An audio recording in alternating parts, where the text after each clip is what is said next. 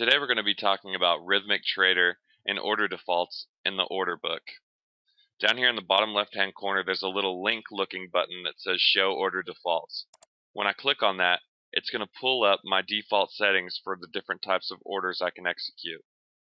On the left hand side you'll see stop and limit or market radio buttons, and the same on the right hand side with if touched.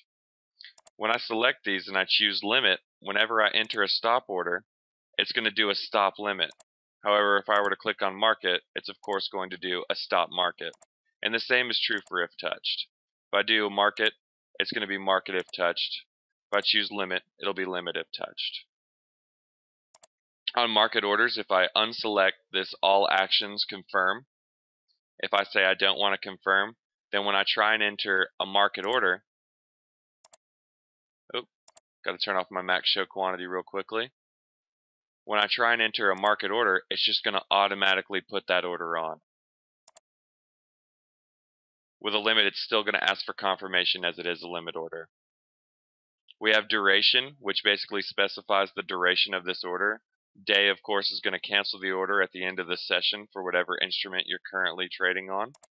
IOC is immediate or cancel, which basically states that if any portion of the order isn't filled immediately when you place it, then it's just going to cancel. And GTC is good till cancel, meaning you manually have to cancel that order.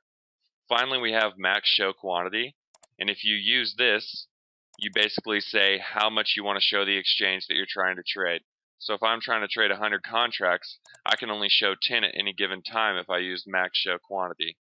It'll basically put 10 orders on an order for 10 on the exchange, and once that's filled, it'll do another order for 10, and so forth until I get to the actual quantity that I'm trading.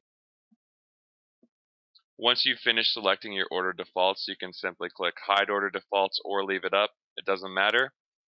And every time you try and enter an order, it's going to go according to your order defaults that you've just set up.